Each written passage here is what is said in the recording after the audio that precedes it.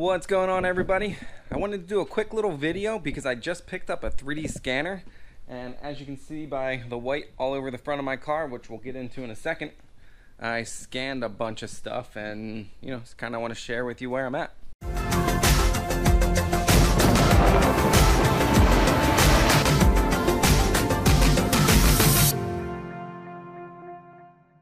Alright, so you can see the white powder over everything. You can see where I rubbed up against it. So first learning curve was it's very hard for these 3D scan. Well, I guess I should start with the scanner I got. So I ended up getting this Revopoint POP2. So in the world of 3D scanners, I thought it was reasonably priced. I know there's ones that are super expensive, and then shoot, there might be cheaper ones. But I feel like 3D scanners might be one of those things you sort of get what you pay for, but I'm not an expert in them. It's not like I have a bunch of experience with them. I have experience with the POP2 because that's what I got. But all that to say that I've been able to get some really good scans out of it. So we're going to go over that right now. So as you can see, all the white on the car is just like a powder, which they do make specific 3D scan spray. I just used some dry shampoo, this Batiste. I did try this athlete's foot powder spray. It's not as good. I'll put a little screenshot up of the two next to each other doing that oil cooler right there. So yeah, first things first, it's very hard to scan shiny black stuff or dark stuff. It's also impossible to scan stuff like headlight lenses, so they need some sort of powder or coating, or I'll show you what I did on this side. I put little pieces of tape with dark circles. I think a few of them I even put X marks and stuff, and believe it or not, when I scanned this area here, they're kind of just makeshift marker dots. Now you can buy specific marker dots. I did not try those yet, but I'm sure they would be helpful as well, which also helps you when you go to line up scans over there. So that's what we're going to jump to right now. The first scan we're going to look at is kind of like the headlight up to the edge of the bumper cover and around, and then we're going to align it with the second scan, which is where that one left off, up to around the middle of the radiator, to get the size of the duct and the placement and how much room we have for everything. Alright, so I already got them loaded up, and you can see how they obviously don't line up, but here's the headlight and oil cooler area, and here's the other edge of the bumper to the middle of the radiator. And you can see we have overlap of the bumper beam and some of the headlight and everything.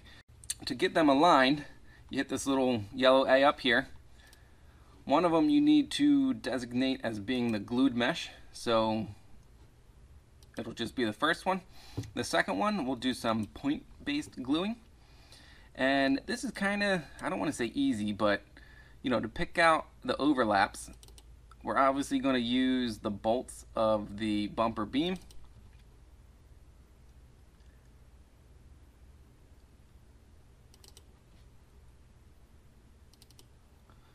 Let's turn this one, maybe even right at the center of the T of the bumper beam. And then let's get some far away. Let's go up to the headlight corner we have, and maybe even oh, there you go. This would be the bolt holding the headlight to the car, and that should be enough. Hit OK, and there you go. All of a sudden both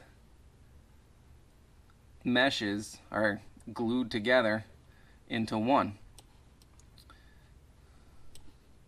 Alright, so jumping ahead a little bit, you can see how we took that one we just did and then did basically the opposite to the other side, where from the center of the radiator to the end, the driver's side of the bumper beam was another area, and then driver's side, headlight, and oil cooler were another.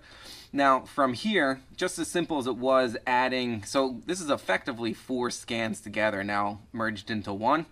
If you need more detail, down in this area, you want to get the whole under tray or whatever, you can always add it into the scan pretty easily. So So anyways, that's kind of where I'm at. You know, I'm a total noob to 3D scanning.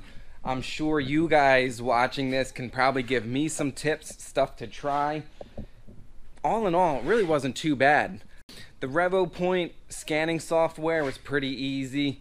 They do have a Revo Studio. What we were just watching was Mesh Lab. I'm working with somebody that they use Mesh Lab, so that's kind of why we did it in Mesh Lab. But you know, Revopoint has their own software if you want to use that as well. But yeah, this is going to open up. Whoops. This is going to open up some cool options for us. You know, that scan that you just saw, you know, I'm going to be using it for some front end stuff I have coming up. So if you want to see stuff we're developing for this car, hit that subscribe button. Otherwise, this is a quick little, you know, intro video. Yeah, nothing too crazy on this one, but, you know, stay tuned. We'll have some cool stuff coming up. So as always, guys, thanks for hanging out, and I'll see you in the next one.